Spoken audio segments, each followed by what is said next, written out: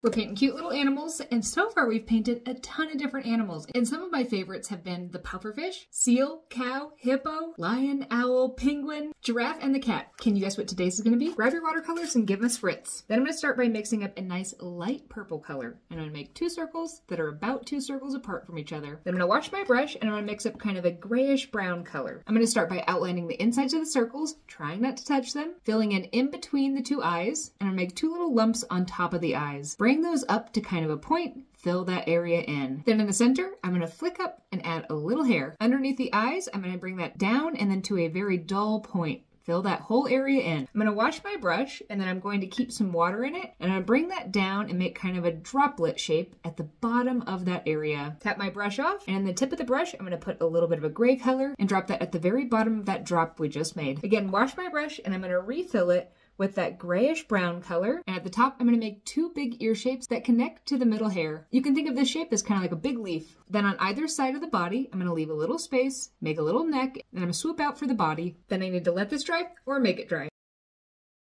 Once it's dry, I'm going to add in a background. I'm thinking greens for this one. Oh yeah, and I forgot the pupils. So I'm going to take a darker color and I'm going to add in 2 smaller circles in the initial circles. Then one final time, we need to let this dry or make it dry.